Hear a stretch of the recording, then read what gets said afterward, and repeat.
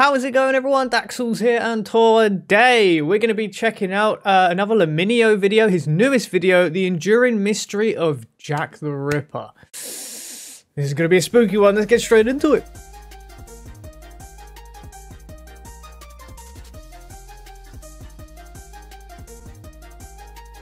Oh, this is a long one. Make sure you get your popcorn. I didn't realize it was an hour long. That's good. And away we go. Just let me know. Just let me know. Dude, these guys' videos are amazing. Watching the video may disturb some viewers. Viewer discretion advised. No graphic images will be shown. Good, thank God for that. Oh, where's the popcorn? I'm getting a Coke. In the late 19th century, the city of London was the largest in the world.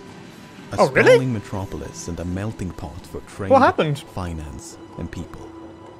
But in the autumn of 1888, an horrific story emerged from the capital's East End. A story so dreadful, it sent shockwaves around the world. One after another, destitute women of the East End fell victim to a vicious killer known as Jack the Ripper. Despite an extensive manhunt and a few close calls, the Ripper was never caught. Instead, the murders came to an abrupt end and left behind one of the greatest mysteries in the annals of crime. I remember them saying I think they thought it was someone to do with the royals, that's why they got away with it. That's the theory I've heard. Like they were high up, like high class person. In the East End of London, there's a district known as Whitechapel. In the late 19th century, Whitechapel was known for its overcrowded slums, where many of the capital's poor and unemployed had taken refuge. Day and night, an army of policemen would constantly patrol this labyrinthine network of dim-lit streets, courts, and alleys. One such place was a narrow passage known as George Yard. Near the north entrance of this passage was a residential complex known as George Yard Buildings. It was the morning of August the 7th, 1888, when an upstairs tenant named John Reeves headed out for work. Upon reaching the first floor landing, Reeves encountered the body of a woman lying upon her back in a pool of blood. Horrified by the sight, he stumbled down to the street below in search for help. Constable Thomas Barrett was the first officer on the scene. He was soon joined by Dr. Timothy Killeen, who conducted a brief examination. The woman had been stabbed 39 times, primarily in the chest and abdomen. Jesus! Dr. Killeen estimated that she had been dead for, quote, about 3 hours, thus placing the time of death at approximately 2:30 in the morning. The woman had likely been attacked where she was found, as no blood was found beyond the staircase landing. But this was strange, as none of the tenants in this crowded building had heard a single cry for help or a disturbance of any kind. One exception was Amy Hewitt, a tenant who claimed to have heard a lone cry of murder. But this was early in the evening of August the 6th, and the scream had emanated from outside the complex. Hewitt further explained, "The district round here is rather rough, and cries of murder are a frequent, if not nightly occurrence." The victim was eventually identified as 39-year-old Martha Tabram. Tabram was a mother of 2 and had separated from her husband many years prior. Her last known address was 19 George Street, a common lodging house less than 300 meters from the site of her death. Tabram had made a living through prostitution, and one of her associates was a woman named Mary Ann Connolly. Connolly testified that on the evening of August the 6th, she and Tabram had been out drinking with 2 soldiers. Then, shortly before midnight, the party of 4 had separated. Connolly took her client into Angel Alley, while Tabram guided hers into neighboring George Yard. It was the last time she saw Tabram alive. Barely 2 hours later, could he have been one of the Constable soldiers? Barrett had spoken to a soldier loitering near the north entrance of George Yard. The soldier had told Barrett that he was, quote, waiting for his mate who had gone away with a girl. Half an hour later, Tabram is presumed to have died. Both Connolly and Barrett were called upon to identify the soldiers. but all those accused could provide an alibi. One had been at home with his wife, another at an army base, and yet another in a completely different part of the city. This was enough for Inspector Edmund Reed, the lead investigator on the case, to abandon this line of inquiry. Connolly and Barrett having both picked out the wrong men, they could not be trusted again, as their evidence would be worthless. Even if a soldier had been responsible, no one could deduce a motive.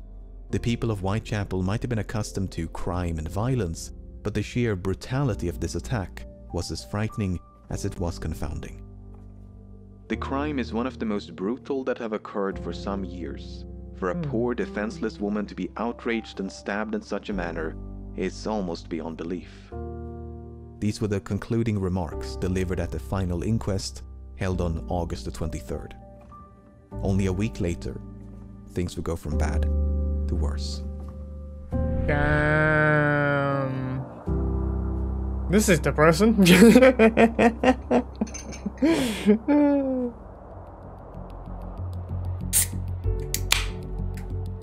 On the morning of August the 31st, a man named Robert Paul left his home on Foster Street and headed for work. Okay. After making a right turn into Bucks Row, he spotted a man standing in the road. The man turned around to face him and said, "Come and look over here. There's a woman lying on the pavement." The stranger was named Charles Cross, and he too had been on his way to work when he first caught sight of the woman. The two men now cautiously approached. The woman's hands were cold to the touch, and Cross believed she was dead. Paul, however, thought he could sense faint breathing. But instead of seeking immediate help, Cross and Paul were more concerned about being late for work. As such, they quickly resumed their morning commute. Oh my god! To notify policemen along the way. What the? No shot! Constable John Neal was just around the corner. I suppose back in them days, they lose their job, they found the woman lying on her back with a deep cut across the throat. The wound was still bleeding, and parts of her body were still warm. Wow. He was soon joined by Constable John Thane, who was sent at once to fetch a nearby doctor. Upon his arrival, shortly after 4 o'clock, Dr. Reese Llewellyn estimated that, quote, "She had not been dead more than half an hour." In other words, Cross and Paul had likely found the woman mere minutes after she was killed. Damn! Furthermore, 3 officers had patrolled the vicinity just a few minutes prior. Constable Neal had last inspected Bucks Row at approximately 3:15. So too had Sergeant Henry Kirby, whereas Constable Thane had merely passed the end of the street, none of whom had seen nor heard anything amiss. Upon the body's removal to the mortuary, a shocking discovery was made. Apart from 2 incisions in the throat, the woman had also been, quote, "disemboweled." No organs had been removed, but Dr. Llewellyn found, quote, "several incisions running across the abdomen." He also believed that the killer possessed, quote, "some rough anatomical knowledge, for he seemed to have attacked all the vital parts." Oh, wow. The victim was quickly identified. Her name was Mary Ann Nichols, and she had turned 43 just 5 days before the murder. Nichols had at least 6 children, and her last known address was a common lodging house at 56 Flower and Dean Street. On the night of her death, Nichols had been turned away from a lodging house on Thrall Street as she lacked the funds to pay for a bed. Seeking to raise the money through prostitution, Nichols had then ventured down Osborne Street before meeting her friend Ellen Holland.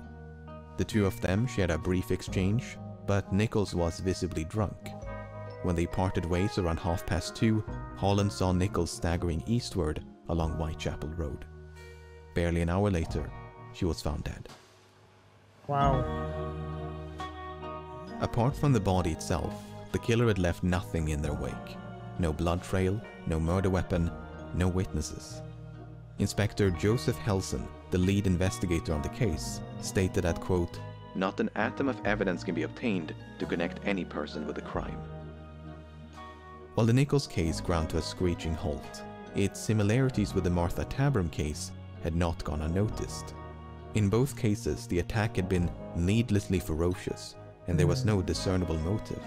Both victims were prostitutes of roughly the same age and moved in the same circles.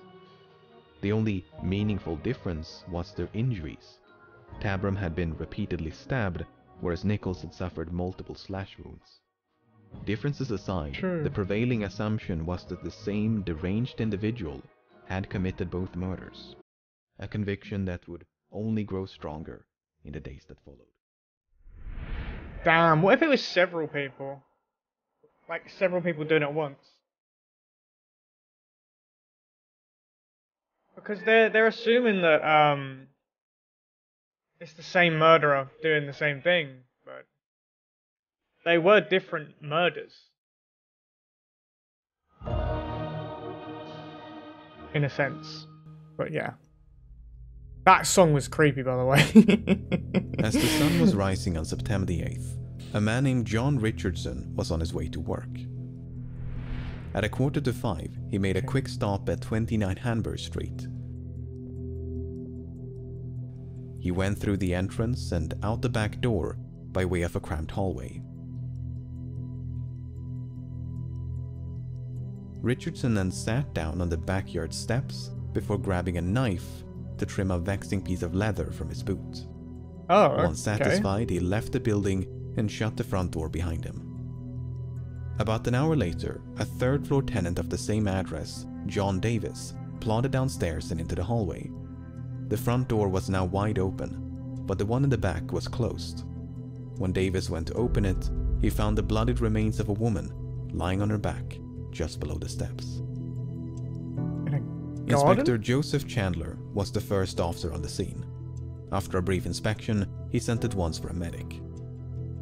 Dr. George Phillips arrived at 6:30 and found the woman, quote, terribly mutilated. The throat had been, quote, dissevered deeply, whereas the abdomen had been, quote, entirely laid open. The intestines had been, quote, lifted out of the body and placed by the shoulder of the corpse. The body was then conveyed to the mortuary, while Inspector Chandler and Dr. Phillips conducted a sweep of the backyard. Most of what they found belonged to the tenants of the building, but just below the resting place of the woman's feet, they found a small piece of cloth and 2 combs. The items had likely belonged to the victim, but it seemed to Dr. Phillips that they had been deliberately positioned and arranged by the killer. Ooh. The post-mortem revealed that 2 brass rings had been forcefully removed from the victim's left hand. These rings were nowhere to be found. Portions of the victim's abdomen had also gone missing, including the womb. Dr. Phillips believed that, quote, the mode in which these portions were extracted showed some anatomical knowledge. This point was greatly expanded upon at a subsequent inquest. The injuries had been made by someone who had considerable anatomical skill and knowledge. There were no meaningless cuts. For instance, no mere slaughterer of animals could have carried out these operations. It must have been someone accustomed to the post-mortem room. Oh, that's creepy. The victim was quickly identified as Annie Chapman. Chapman's date of birth is a bit uncertain, but she was roughly 47 at the time of her death. She had at least 7 children, but was tragically only survived by 2. Her last known address was a common lodging house at 35 Dorset Street. On the night of her death, Chapman had been denied accommodations as she lacked the funds to pay for a bed. She was escorted off the premises by the night watchman, who then saw her vanish into a nearby alleyway. What happened to Chapman over the next few hours, nobody knows. Her whereabouts during this time is a complete mystery. But unlike the 2 previous cases, a witness in the Chapman case might have caught a glimpse of the killer. Oh. At 5:30 on the morning of September the 8th, a woman named Elizabeth Long spotted a man and a woman conversing outside 29 Hanbury Street. Long was positive that the woman she'd seen was Annie Chapman, but the man had stood with his back towards Long, so she never saw his face. Wow. Long did, however, manage to overhear a fragment of their conversation. The man had posed the question, "Will you?" To which the woman responded, "Yes." What? Now, a lasting point of contention in the Chapman case is the time of death.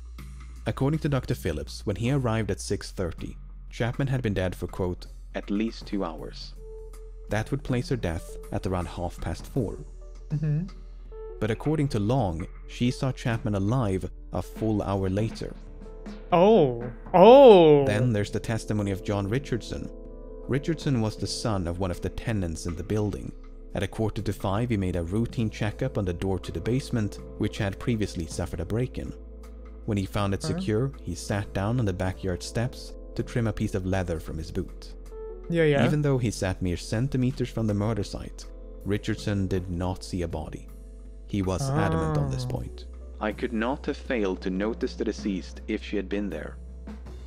To muddle the timeline even further, there's the testimony of Albert Kadosh. About 20 minutes past 5, Kadosh had gone through the backyard of 27 Hanbury Street when he heard voices coming from nearby. They were barely audible, however, and Kadosh had only made out the word no. A few minutes later, he heard something falling against the wooden fence, dividing the 2 yards.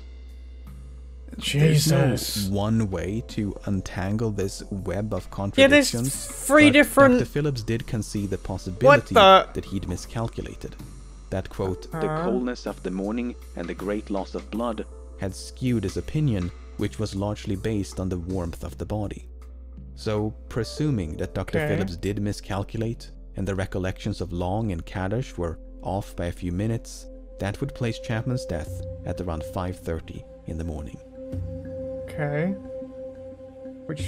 By this point, the dim light of dawn would have provided the tenants of 29 Hanbury Street an unobstructed view of the murder site.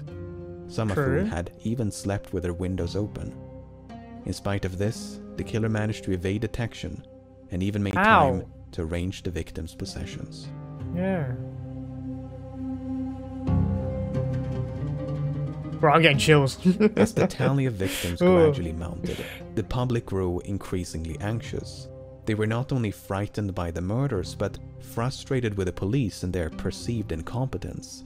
Even across the pond were the efforts of the police fiercely criticized. The London police and detective force is probably the stupidest in the world. Whoa, New York, chill! What these quotes and illustrations failed to capture were the overwhelming odds stacked in favor of the perpetrator. The police were up against someone who seemingly struck without motive, someone who left no murder weapon and few witnesses. On top of that, the East End was severely overcrowded, while the police were understaffed. As one newspaper put it, "A man in the East End of London is a grain of sand, as invisible and almost as much beyond identification amid the masses." At no point would this become more apparent than during the events of September the 30th.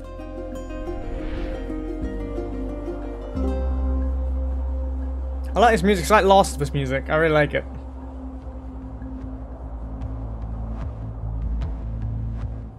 On September the 29th, a routine Saturday meeting was held at the Socialist Club on Berners Street. When the meeting came to a close around midnight, all but a few members returned home. Those who remained proceeded to drink and socialize. Half an hour in September the 30th, Joseph Lave stepped outside to get some fresh air. Lave used the side entrance leading into Daxellz yard and lingered for about 10 minutes. Moments after Lave had gone back inside, Morris Eagle accessed the building via the same entrance. He too was a member of the club and had just returned after escorting a woman home. Neither of them noticed anything unusual. 20 minutes later, the sound of a horse and carriage could be heard trotting down Berners Street.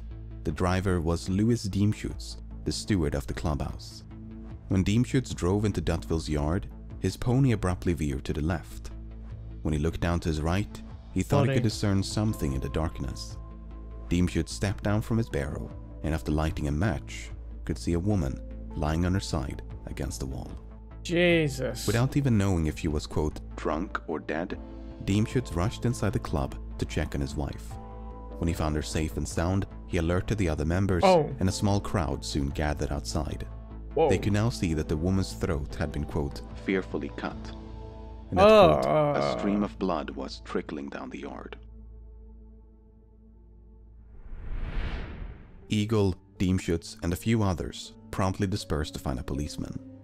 While a growing crowd of bystanders waited for authorities to arrive, there was no sign of the perpetrator.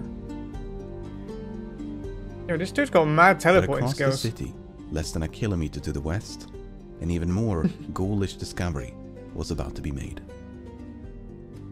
At 1:30 of the same morning, Constable Edward Watkins patrolled an open space known as Mitre Square. Not two at once, right? Watkins' beat would take him through the square about once every 13 minutes, and on this occasion, it was deserted. But in the time it took Watkins to complete another rotation, Mitre Square was turned into a crime scene. Whoa. I next came in at 1:44. I turned to the right. I saw the body of a woman lying there on her back. I saw her throat was cut and her bowels protruding. The stomach was ripped up. She was lying in a pool of blood. Yo. Dr. George Siqueira and Dr. Frederick Brown soon converged upon the scene. They found terrible injuries inflicted upon the woman's face, throat, and abdomen. The intestines had been, quote, drawn out to a large extent and placed over the right shoulder. Among the many lacerations to the face, Dr. Brown noted that, quote, the lobe and auricle of the right ear was cut obliquely through. Based on their expert opinions, coupled with the testimony of Watkins, the woman had died within minutes of her body being found. Wow. That's two in one night. That's back in Berners Street, Dr. Frederick Blackwell and Dr. George Phillips had reached the same conclusion. That's a long distance. The woman in as Daxellz well. yard had died within minutes of her body being found. But unlike previous victims, she had only suffered injuries to the throat. There were no abdominal mutilations or anything else by which to connect the attack to the others. Oh, so it might not be. But the murder in Daxellz yard and the one in Mitre Square were separated by less than 1 kilometer and some 45 minutes. This allowed for a chilling possibility. It was suspected then, as it continues to be today, that when Daxellz came clattering through the gateway, he unwittingly interrupted the murder. The killer may even have become trapped inside Daxellz yard because the gate on Berners Street was the only point of entry. Oh, perhaps they saw an opportunity to escape when Daxellz then rushed inside the club. He could have. From there, that was such a stupid move. Minutes to reach Mitre Square. Plenty of time to hunt for another victim. But it must be emphasized that this is pure speculation. There is no evidence to suggest. No, but it makes sense. Even connected. Because he failed to do it there, so he went and found another victim. That makes actual sense. Was identified as 44-year-old Elizabeth Stride. Stride was a Swedish immigrant who'd lived in London for over 2 decades. Following the death of her husband, she had made a living through prostitution. Her last known address was a common lodging house at 32 Flower and Dean Street. On the night of her death, Stride had been seen by quite an abundance of witnesses. First, she was seen in the company of a, quote, respectably dressed man around 11 o'clock. About 1:45 midnight, Stride was seen talking to a man who was, quote, decently dressed and had the appearance of a clerk. Then, only a few minutes before the murder, Stride was seen in the company of a man by Constable William Smith. The man was carrying a small parcel wrapped in newspaper and was of, quote, respectable appearance. What does that even mean? It's unclear whether these descriptions are of the same person or if Stride accosted multiple clients as the night progressed. There were other witnesses, some less credible than others, but the one that really stood out from the rest was Israel Schwartz. Why is that then? About 1:45, Schwartz had been walking down Berners Street. As he came up on Daxellz yard, he witnessed a man throwing a woman to the ground in front of the entrance. The woman had, quote, screamed 3 times, but not very loudly. Then why the hell did Schwartz would later identify this woman as Elizabeth Stride. Schwartz did not try to intervene, but opted instead to simply cross the street. Wow! He spied a second man on the opposite side who was lighting a pipe. Was she standing there? The man who attacked the woman then appeared to address the second man by shouting the name Lipsky. The pipe smoker then proceeded to follow Schwartz before eventually breaking away. Huh? When taken at face value, this story appears to suggest that the killer had an accomplice by the name of Lipsky. This was indeed the interpretation of some government officials. But Inspector Frederick Abeline, one of the lead investigators on the case, had a very different interpretation. You see, the name Lipsky had gained notoriety in 1887 when a Jewish man by the name of Israel Lipsky was convicted of murder. Owing to the publicity of that case, the surname Lipsky had become an anti-Semitic slur. Abeline therefore deduced that the man who shouted Lipsky was directing an insult at Schwartz, who was described as having a, quote, strong Jewish appearance. The man with the pipe, meanwhile, may have been an innocent passerby who became frightened along with Schwartz. Whether Abeline's interpretation is correct, it's doubtful we'll ever truly know. Nevertheless, Schwartz's account is compelling, as he conceivably witnessed the moment when Elizabeth Stride was attacked. Back in Mitre Square, a large crowd of spectators had assembled upon the scene, all driven by their morbid curiosity to get a glimpse of the body. The post-mortem revealed that the killer had extracted a few organs, including the womb and left kidney. According to Dr. Brown, this extraction required, quote, a good deal of knowledge, which he likened to that of a butcher. That's what I keep saying. Dr. Cicada did not find any signs of, quote, great anatomical skill. The woman in Mitre Square was identified as 46-year-old Catherine Eddowes. Eddowes had at least 5 children, but after escaping her abusive husband, she had become estranged from her family. Her last known address was a common lodging house at 55 Flower and Dean Street.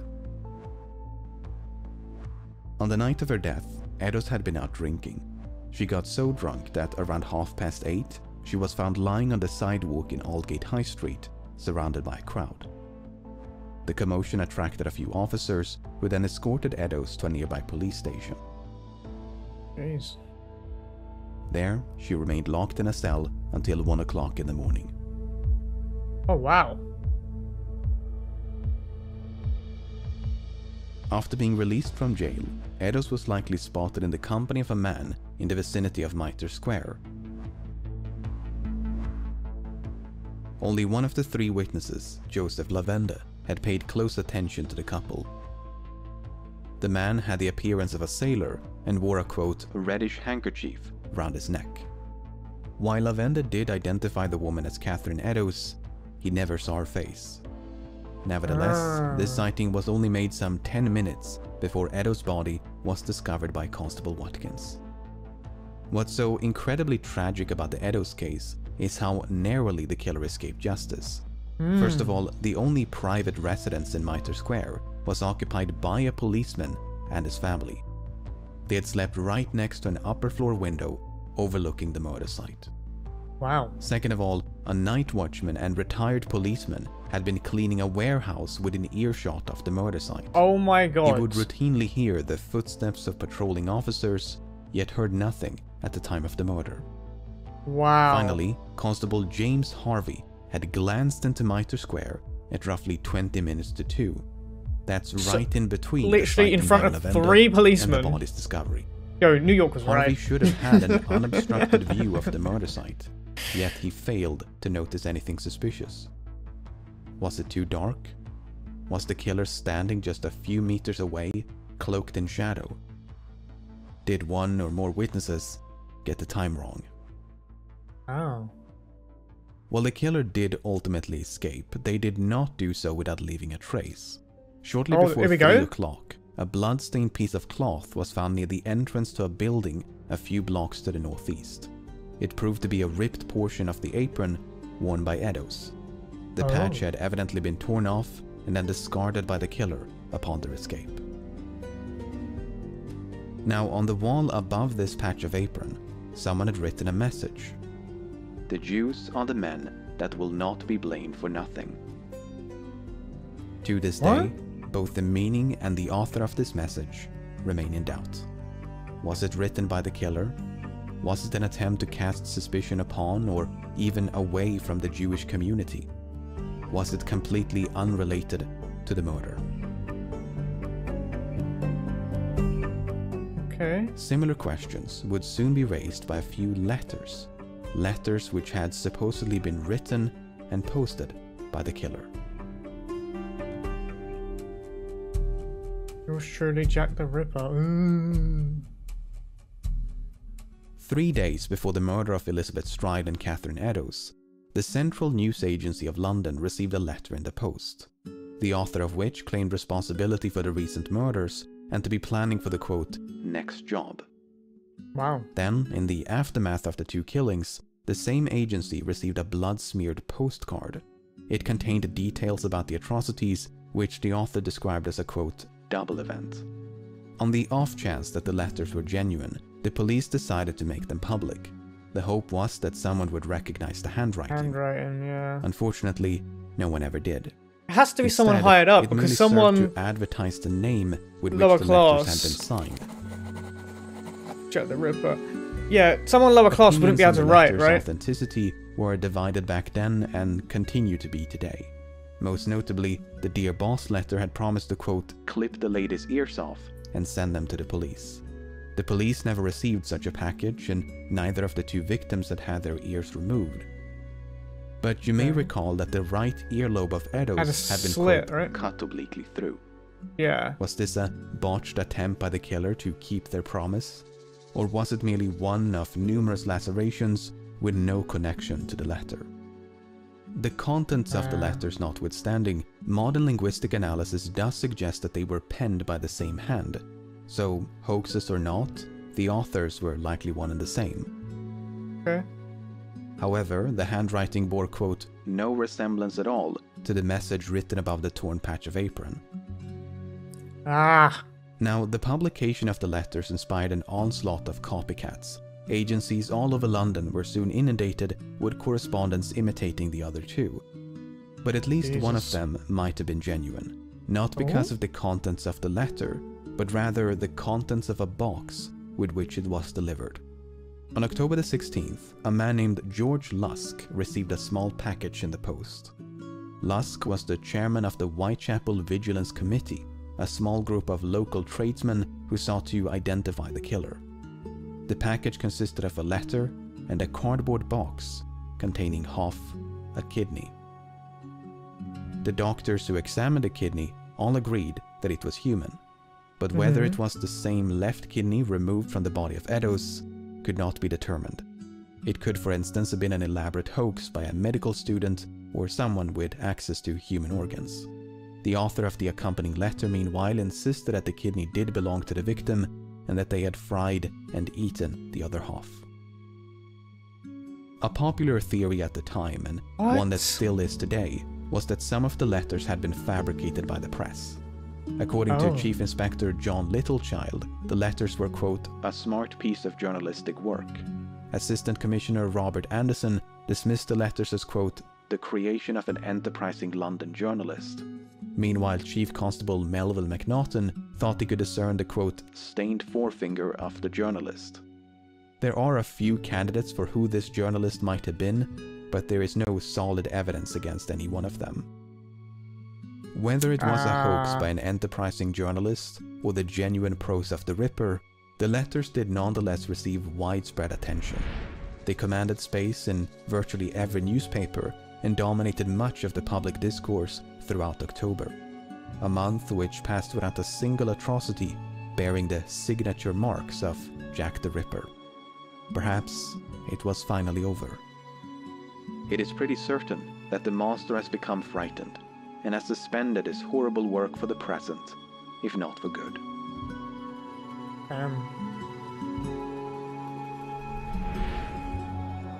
Journalist scared him off. The work of the devil. Okay, it's not over. Never mind. I forgot. My bad. Here we go. On the morning of November the 9th, a merchant and property owner named John McCarthy was going through his bookkeeping. McCarthy was the landlord of Miller's Court, and the tenants of room 13 had fallen behind on their rent. McCarthy sent at once for his assistant, Thomas Boyer, to collect the money at 11:15. Okay.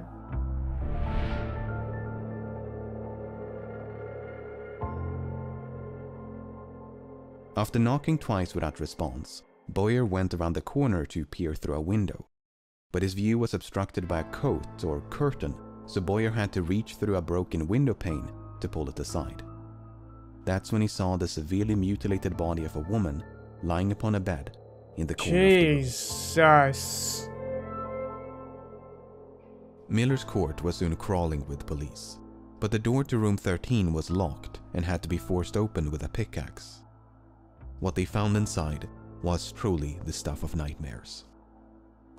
The sight we saw, I cannot drive away from my mind. It looked more like the work of a devil than of a man. The whole scene is more than I can describe. I hope I may never see such a sight again. Dr. George Phillips described the body as, quote, cut all to pieces. Dr. Thomas Bond described the woman's face as, quote, hacked beyond recognition. The abdomen had been, quote, emptied of its viscera, while the throat had been, quote, severed all round, down to the bone.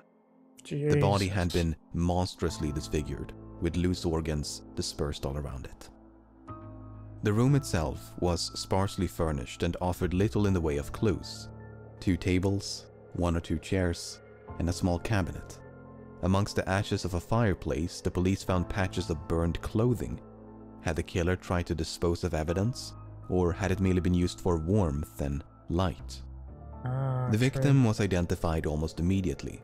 Her name was Mary Jane Kelly, and she was the tenant of 13 Miller's Court. But nearly everything about Kelly's life is shrouded in mystery. She was presumably of Welsh or Irish descent and in her mid-20s, making her the youngest victim by far. Oh, wow. But given that no matching records of a Mary Jane Kelly have been found, it's probable that she was using a fake identity. In any case, Kelly had not been living alone. Up until a few days before the murder, she had cohabited with a man named Joseph Barnett. They had only separated on October the 30th because Barnett disapproved of Kelly's prostitution and the people with whom she associated. Okay. But they did see each other again. On the evening of November the 8th, Barnett paid Kelly a visit. Upon his arrival, he found Kelly in the company of a woman who was just about to leave. Unfortunately, there are conflicting accounts about who this woman was, when Barnett arrived, and how long he stayed. If we choose to believe Barnett, he arrived at some point between 7 and a quarter to 8 and left before 9 o'clock. Shortly before midnight, Kelly was spotted in the company of a man by her neighbor, Mary Ann Cox. When Cox passed the couple, they were about to enter Kelly's room. Cox bid Kelly goodnight, but she was, quote, very much intoxicated and barely able to respond. Once they had gone inside, Cox could hear Kelly singing. When Cox then left the court about an hour later, Kelly could still be heard singing. Still singing, right? That's a long time to sing. Kelly had apparently ventured back outside, for she was spotted by a man named George Hutchinson. The two of them were supposedly well acquainted, and Kelly had asked if he could spare a few coins. But Hutchinson was broke, and Kelly was desperate for money, so they soon parted ways. Moments later, Hutchinson observed Kelly being accosted by a well-dressed man. The two of them had a seemingly jovial interaction and began walking north. Hutchinson found it suspicious that such a well-dressed man would seek the company of a woman like Kelly. As such, when the couple passed him by, he scrutinized the man's appearance. He was, for instance, carrying a pair of gloves in his right hand and a small parcel in his left. Hutchinson decided to shadow the couple as they proceeded to Miller's Court. Before they vanished up the court, the man handed Kelly a red handkerchief, and she had supposedly told him, "All right, my dear, come along. You will be comfortable." Hutchinson remained in the vicinity until 3 o'clock, but neither Kelly nor the man reappeared. At roughly the same time, Cox returned home. In stark contrast to the loud singing upon her last departure, Cox was now struck by the complete absence of sound and light from Kelly's room. Finally, at approximately 4 o'clock, a tenant above and a woman across from Kelly's room heard cries of murder. The voice was that of a woman, and it appeared to emanate from nearby. Meanwhile, other denizens of the court heard no screams at all. Wow. According to Dr. Bond, Kelly died between 1 and 2 o'clock in the morning. Dr. Phillips placed the time of death a few hours later. But some witnesses were quite adamant that they had seen or even spoken to Kelly as late as 8 or 10 o'clock in the morning. Keep in mind that her body was discovered at a quarter to 11. These contradictions are difficult to reconcile, and the precise time of death eludes us to this day. Oh, wow.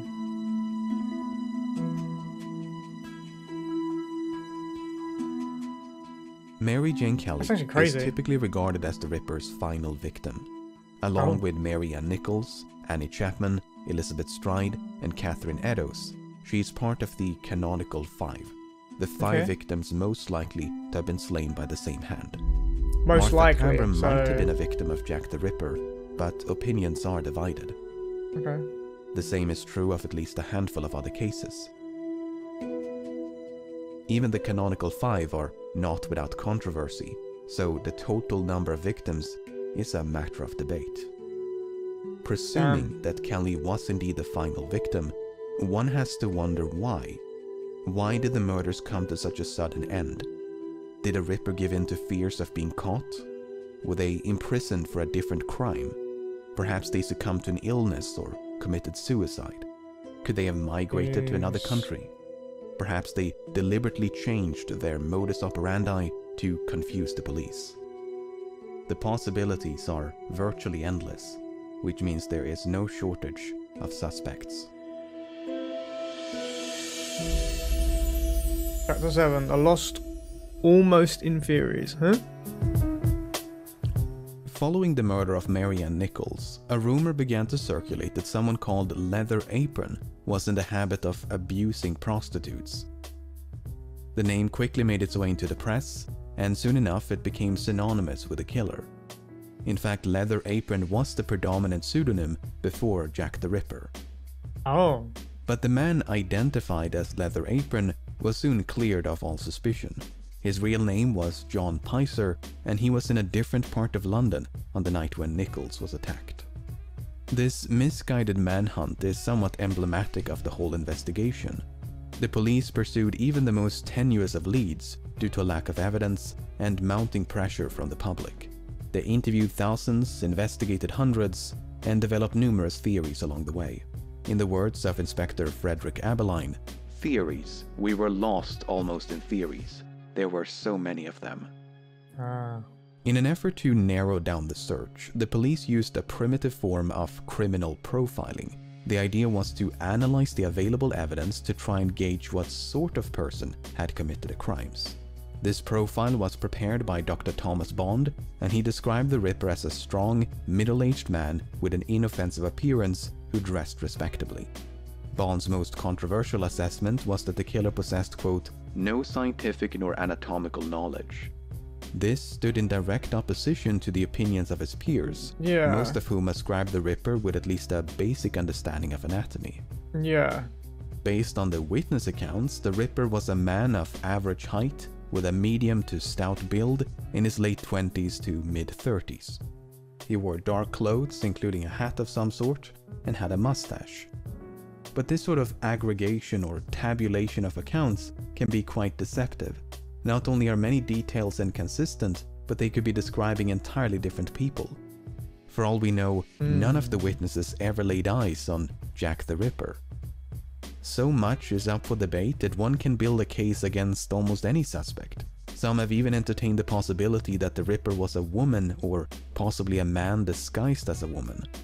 While Jill or Jackie the Ripper is an interesting theory, it has failed to achieve any widespread support. Oh wow. What is rarely in dispute is that the Ripper was either a resident of or otherwise familiar with the East End. After all, he managed to narrowly evade capture on multiple occasions, which implies intimate knowledge of byways and patrol routes. He likely had some form of employment, as the murders were committed around weekends and public holidays, and he may have had some degree of anatomical knowledge. With this unshakable profile in hand, let's take a closer look at a few suspects. The question is, where do we even begin? Jesus. According to criminal profiler and FBI Special Agent John Douglas, the Ripper was not only a local, but was likely interviewed by the police. If Douglas is correct, the Ripper might be someone we've already met. Either a witness or a person close to one of the victims. What about John Richardson, the witness in the Chapman case who sat down on the backyard steps to trim a piece of leather from his boot? Richardson was indeed suspected by the police, but they found, quote, not a shred of evidence against him. Oh, wow. His mother also lived on the premises, so he had good reason to be there.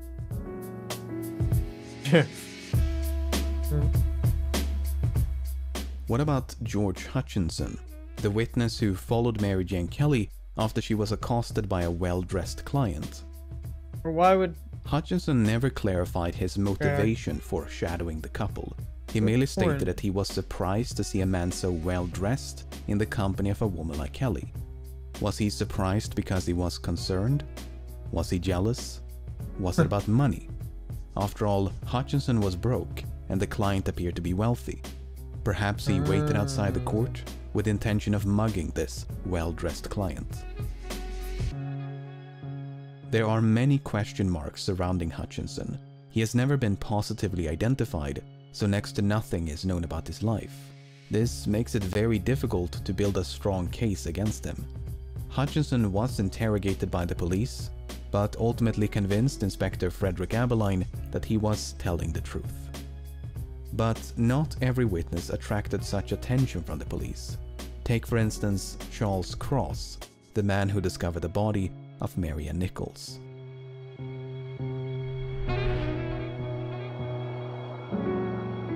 Suspect 1, Charles Cross. Oh, we're going deep into Charles. Oh. On the morning of August the 31st, Charles Cross left his home on Doveton Street and headed for work. When he turned into Bucks Row, he happened upon the body of Marianne Nichols.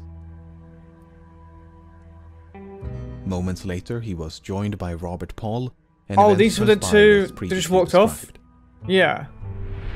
Right? Despite his proximity to the crime, Cross appears to have escaped suspicion from both the press and the police. He was evidently seen as the innocent passerby that he appeared to be. Yeah, but they just... But in recent years, that perception has been challenged. The argument is that Cross was in the act of committing the murder when he was interrupted by the approaching footsteps of Paul. Cross then concealed the murder weapon and portrayed himself as someone who just found the body. The injuries inflicted upon Nichols would be consistent with an interruption, as they were less severe than those of later victims. What's interesting about Cross is that he likely testified under a false name. He claimed to be employed as a carman, and his address was given as 22 Doveton Street. But surviving records show that in 1888, this address was occupied by a man named Charles Lechmere. Lechmere was also employed as a carman, and on at least one occasion went by the name Charles Cross, as it was the surname of his stepfather. It is now widely believed that Charles Lechmere was the man who appeared at the inquest, and that he assumed the name of his stepfather when he testified. His motivation for doing so has been the source of much speculation. Was he trying to conceal his identity, or was it merely a force of habit? After all, contemporary examples of people doing the exact same thing are not difficult to find. The most compelling evidence against Lechmere is that his morning commute between home and work roughly coincides with the time and place of the murders. Except for the murders of Elizabeth Stride and Catherine Eddowes, who were killed on a Sunday, the only day when Lechmere would have been free from work. Not only that, but all the murders were committed around weekends and public holidays. Why would a man who supposedly timed the murders with his morning commute gravitate towards days of rest? In any case, Lechmere's mother lived a few blocks south of Berners Street, the neighborhoods around which is also where Lechmere spent his childhood. As such, it's speculated that Stride and Eddowes were killed after Lechmere paid a late-night visit to his mother. While he claimed to be employed at a delivery firm known as Pickford's, there are no surviving records of his employment. If he did work for Pickford's, there is a fair chance that he delivered meat and would thus have been exposed to slaughter and blood on a daily basis. Lechmere remained in East London until his death in 1920 at the age of 71. While there is no evidence of Lechmere ever being suspected by the police, it is difficult to believe that he was completely overlooked. Many case files have not survived, so any doubts investigators might have had could have long since disappeared. Now, a witness who definitely attracted attention was Joseph Barnett.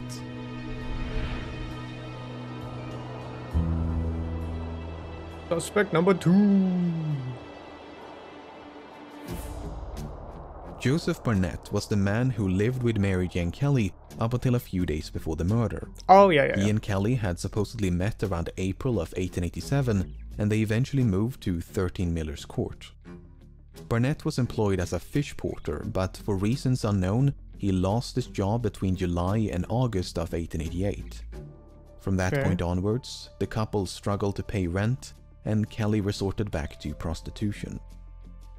Now, those who believe that Barnett was the Ripper view his loss of employment as a turning point. The argument is that Barnett was so overcome with guilt and anguish for driving Kelly back to prostitution that he went on a murder spree, murdering one local prostitute after another in a desperate attempt to frighten Kelly off the streets. While most of this is pure speculation, it is true that Barnett disapproved of Kelly's prostitution. You may recall that Barnett separated from Kelly on October the 30th because he disliked the prostitutes with whom she associated. Kelly never went on the streets when she lived with me. She would never have gone wrong again, and I should never have left if it had not been for the prostitutes stopping by the house. This might further explain why Kelly was the Ripper's final and most viciously mutilated victim, the implication being that Barnett felt rejected by Kelly and wanted revenge for the breakup. According to Barnett, he did pay Kelly a visit on the evening of November the 8th, but they had parted on, quote, friendly terms. He then supposedly went home, played a card game until 12:30 before going to bed. Now, Kelly is presumed to have died in the early hours of November the 9th, so Barnett could have returned to Miller's Court sometime after midnight. While the police did subject him to 4 hours of interrogation, Barnett was ultimately released without charge. Then there's the matter of the locked door. When the police arrived at Miller's Court, they had to force the door open with a pickaxe. This raised an important question. How did the killer lock the door behind him? According to Barnett, the key to room 13 had been missing for some time. Because of this, he and Kelly would, quote, open the door by reaching through the broken window. The door was said to be equipped with a, quote, catch lock, and evidently locked itself upon being closed. If that's true, mystery solved. But even if the door was not self-locking, there's still an obvious solution.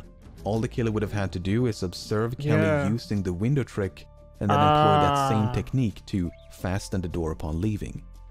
But those who favor Barnett as the Ripper offer yet another solution. The key never went missing. Instead, Barnett is said to have stolen the key and then used it on the night of the murder. These solutions are all equally valid, and it's impossible to know which one is correct. There is a slight variation of this theory which states that Barnett did murder Kelly, but was not the Ripper. Instead, I can see that. I was going to say it doesn't feel to deflect attention away from himself. Yeah, I was thinking this is that speculation. But I was thinking that most of these murders, like the Ripper could have been like one of the murders, and then everyone else thought this could be a disguise for me to get away with doing stuff. That's what it kind of feels like right now. The murder of Kelly did somewhat differ from the rest in that it was committed indoors. Barnett remained in the East End until his death in 1926 at the age of 68.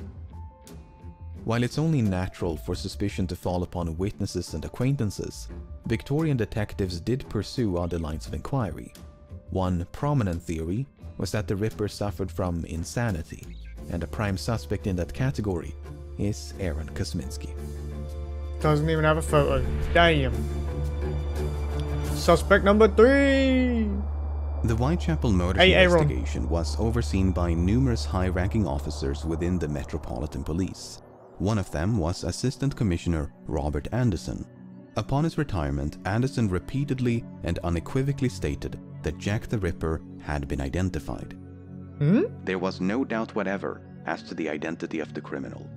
Without disclosing the name of the suspect, Anderson described him as a, quote, low-class Polish Jew who was, quote, safely caged in an asylum. He'd been identified by a witness who was described as, quote, the only person who ever had a good view of the murderer. This unnamed witness had supposedly refused to testify because the suspect was, quote, a fellow Jew. I am almost tempted to disclose the identity of the murderer, but no public benefit would result from such a course. While Anderson never revealed the name of the suspect, his colleagues were a bit more forthcoming. Chief Inspector Donald Swanson revealed that his surname was Kosminski. Yet another high-ranking officer, Melville McNaughton, described Kosminski as a homicidal and misogynistic resident of Whitechapel. Surviving records show that an Aaron Kosminski was admitted to a psychiatric hospital in 1891. Aaron was indeed from Poland, he was Jewish, and had lived in Whitechapel. He suffered from auditory hallucinations and a paranoid fear of being fed by others. He was trained as a barber, but had, quote, not attempted any kind of work for years. It's unclear when his mental health began to decline, but upon being institutionalized, Aaron was deemed to be harmless. He was, quote, quiet and well-behaved, and, quote, apathetic as a rule. Only on rare occasions would he get, quote, excited and violent. However, before his confinement, Aaron had once threatened his sister with a knife. The case against him largely hinges upon the claims made by Anderson, Swanson, and McNaughton, especially the claim that an unnamed witness identified a suspect named Kosminski. But the descriptions of that suspect are not entirely consistent with Aaron Kosminski. For instance, McNaughton stated that the suspect had been, quote, removed to a lunatic asylum about March 1889. Aaron was first confined in 1891. Swanson wrote that the suspect had been, quote, sent to the asylum and died shortly afterwards. Aaron was still alive at the time and spent nearly 3 decades in psychiatric care. Jesus.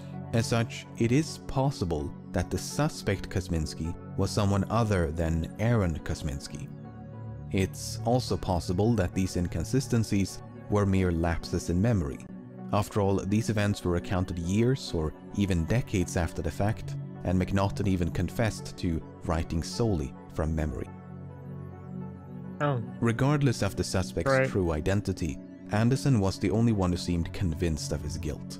McNaughton ultimately favored a different suspect and stated that, quote, many homicidal maniacs were suspected, but no shadow of proof could be thrown on any one.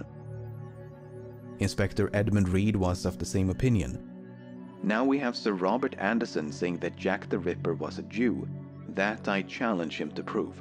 I challenge anyone to prove that there was a tittle of evidence against man, woman, or child. So when Anderson wrote that there was, quote, no doubt whatever as to the identity of the criminal, he merely expressed his personal opinion.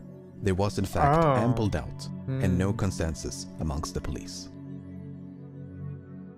But in recent years, Aaron Kosminski has been resurrected as a prime suspect due to a controversial DNA analysis. Okay, so back in 1888, Acting Sergeant Amos Simpson is said to have stolen a blood-stained shawl from the crime scene of Catherine Eddowes. This shawl was then passed down from one generation to the next before being submitted for DNA testing in 2011. DNA samples were extracted from the shawl and then compared against maternal descendants of Eddowes and Kosminski. In both cases, it was a match. If the subsequent news coverage is to be believed, the mystery has now been, quote, definitively solved. Aaron Kosminski was Jack the Ripper. But as you can imagine, it's never quite that simple. No, First of all, the provenance or chain of custody of the shawl is severely lacking. There is no evidence of a shawl being found at the crime scene, nor is there any evidence of Simpson ever being at the crime scene. Once the bit of material they found later on down the road is unlikely to have owned such an expensive item. Second of all, the type of DNA used to identify Eddowes and Kosminski was mitochondrial DNA, the powerhouse of the cell. This type of DNA is passed down through the female line and is not unique to any one individual. Thousands can share the same mitochondrial DNA, which means it can't be used to pinpoint a specific person. In the words of a geneticist, based on mitochondrial DNA, one can only exclude a suspect. So to say that the mystery has been definitively solved is widely inaccurate. There's still plenty of room for doubt. So, to recap, a suspect named Kosminski was identified by an unknown witness. This was enough to convince at least one senior officer of his guilt. That suspect may have been Aaron Kosminski, a man who was largely non-violent but once threatened his sister with a knife. Aaron can neither be incriminated nor eliminated by the DNA evidence. He spent the rest of his life in psychiatric care and died in 1919 at the age of 53. Jesus. Kosminski was not the only suspect advanced by a high-ranking officer. A completely different suspect who still falls into the same category is Francis Tumblety.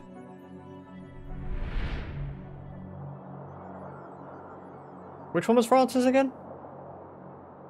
2 days before the murder of Mary Jane Kelly, an American physician named Francis Tumblety was arrested in London. As you can probably tell from this photograph, Tumblety was quite an eccentric character. He was born in Ireland around 1833, but was raised in the United States. From an early age, Tumblety gained a reputation for being a medicaster or quack doctor. He engaged in all sorts of medically dubious practices and advertised himself as the Indian herb doctor.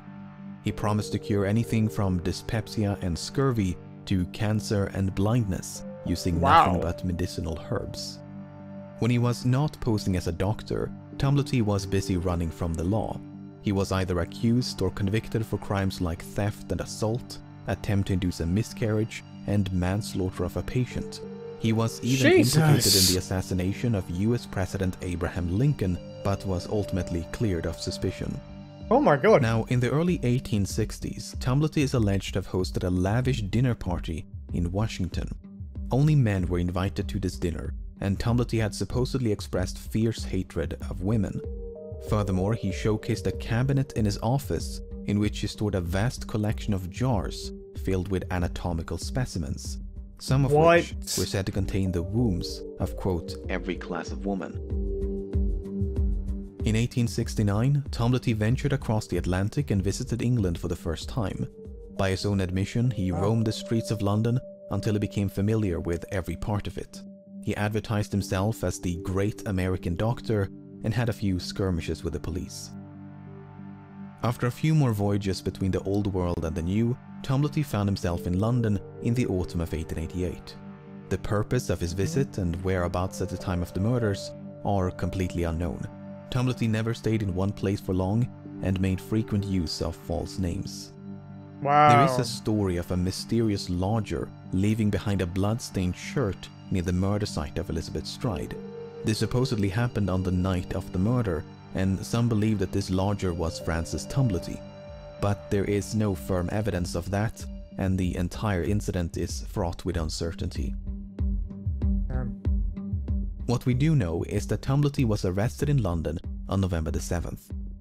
According to the press, as well as Tumblety himself, he was arrested on suspicion of being Jack the Ripper. 2 days later, Mary Jane Kelly was found brutally murdered, and it's unclear whether Tumblety was still in custody or had already been released on bail. Nevertheless, he was ultimately charged with 4 counts of gross indecency, which had nothing to do with the murders. But Tumblety had no intention of standing trial. Instead, he made his way across the English Channel, boarded a steamship under a false name, and fled back to America. He was pursued by detectives and kept under surveillance, but his offenses were, quote, not extraditable.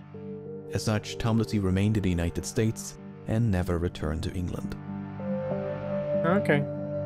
So to recap, Francis Tumblety was a misogynistic medicaster who was in London at the time of the murders.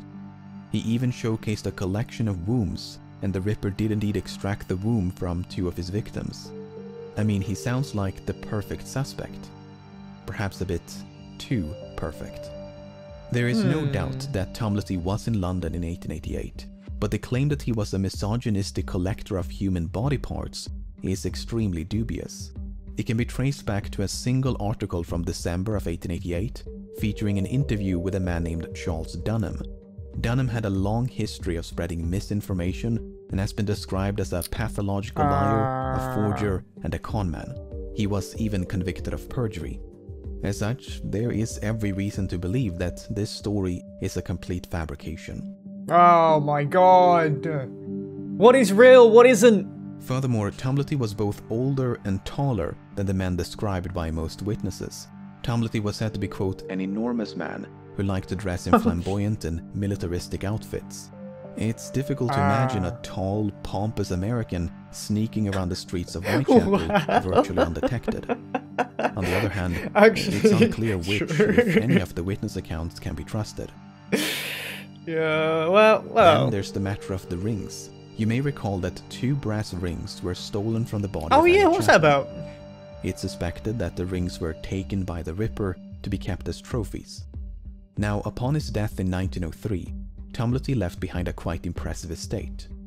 But among his many valuable possessions were a pair of inexpensive imitation rings. Ooh. Could they have been the same rings taken from the body of Chapman? No, I don't think so. It's possible. It's I don't also think so. Impossible. Yeah. I don't know. Chief Inspector John Littlechild regarded Tumblety as a, quote, very likely suspect. And it's not difficult to see why. If the many rumors about him are to be believed, Tumblety had both opportunity and motive to commit the murders. But therein lies the problem. Much of what we know about Tumblety is founded upon unsubstantiated rumors. Tumblety himself was an attention-seeking charlatan with no qualms about lies and deception. With a suspect like that, one can never be certain where the lies end and the truth begins. Bruh.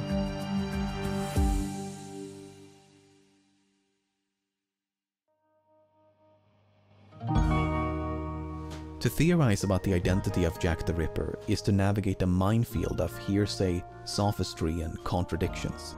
Entire encyclopedias have been dedicated to the compilation of suspects, and with every passing year, they seem to grow ever more expansive. Even though there are hundreds of potential suspects, only a dozen or so are worth more than a brief consideration. Some of the more sensational contenders include famous authors and artists, as well as high-ranking officers and members of the royal family. That's the one I thought. These grand conspiracies and elaborate deceptions seem hopelessly contrived against the sheer simplicity of a suspect like Charles Lechmere, an unassuming delivery man on his way to work. Personally, I remain unconvinced that Jack the Ripper has even been identified as a suspect. The few covered in this video are probable candidates, but it's still possible to make persuasive arguments against them. The same is true of all those left out by necessity. None of them can offer anything more than ambiguity and circumstance. With a suspect pool in the hundreds, that might seem improbable.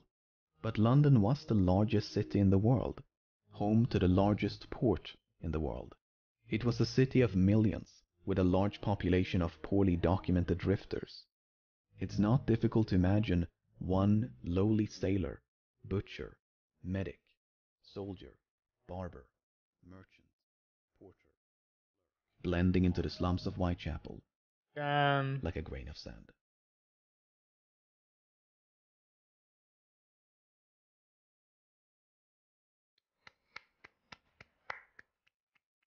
Very good. That must have took him ages to make that video. That was so well done. Bro, that was good. That was good. That was amazing. Okay, everyone, that is the end of the video. If you enjoyed that video, make sure you check out the original in the description down below. Enjoyed this video, hit the thumbs up, comment what you'd like me to react to next, subscribe if you're new or just haven't yet. I will see you in the next video. Laters.